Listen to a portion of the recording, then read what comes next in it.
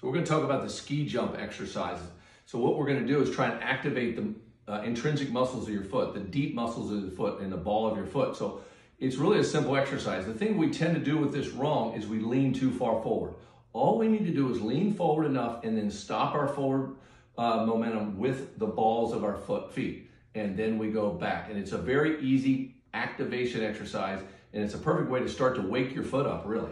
So what Dr. Kowalski is going to do here is start to lean forward about an inch or so with her upper body, and then she uses this part of her foot to stop her. So then this arch gets activated with that, and then she goes back and forth. As best she can, she tries to keep the toes relaxed. These toes are a little activated, these toes are relaxed in her particular case. So just rock back and forth nice and slow, about an inch or so. And with my hand here, I can feel her arch activate each time she does this. We want her to be strong through here and activating the arch of her foot. And that's really all that is. You can do about 8 or 10 of those to get that activated nicely, and then you're done. It wakes your foot up.